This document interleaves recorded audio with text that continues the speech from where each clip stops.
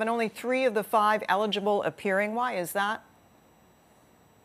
Well, pretty simple. The perceived front runner, Pierre, and also a top contender as well, Leslyn Lewis, have said to the party, no, we're not going to show up. I mean, for Pierre, he certainly feels that, this is not something that he wants to do.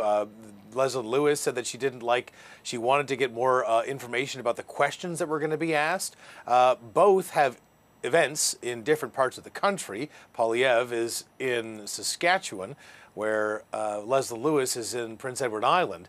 So certainly both of these candidates now face the risk of a $50,000 fine that actually comes out of a deposit they gave to the party when they started the race.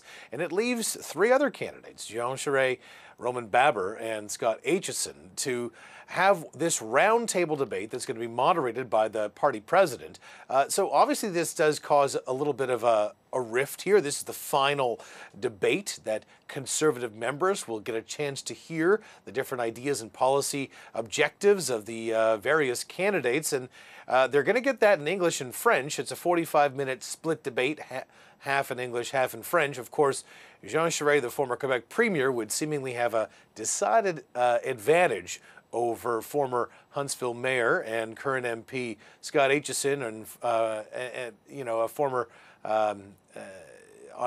provincial Ontario politician, Roman Baber, who was not really known for his French either. So it's certainly a different debate, Jen, one that will give the party a chance to have another showcase event for this leadership race, and one that party leadership says members asked for. Right. Well, a percentage of the members asked for, Kevin, as we've discussed in the past. But just quickly, what do these 3 need to do to resonate with members of the party? Because it appears they're fighting, against the wave of support for Pierre Poilievre, who, to your point, isn't even going to be there.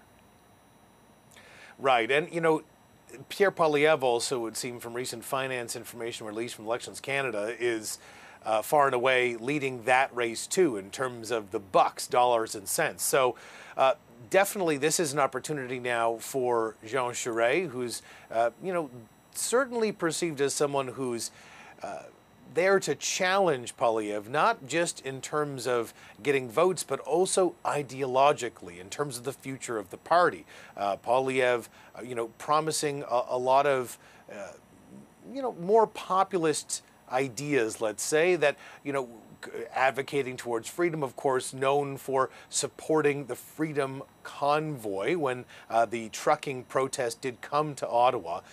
Jean Charest has said that that's, something that he would not have supported because there were laws that were broken and you have to stick up for law and order. But at the same time, Jean Charest has taken a lot of attacks from Poilievre and has certainly been one of the main needle points for him in this race. Now, Leslyn Lewis has said that she wanted to see more questions around the involvement of the World Economic Forum and on abortion, which she says are questions she gets more often at the door from Conservative members. Okay, it's going to be interesting to watch. Senior political correspondent for CTV News Channel.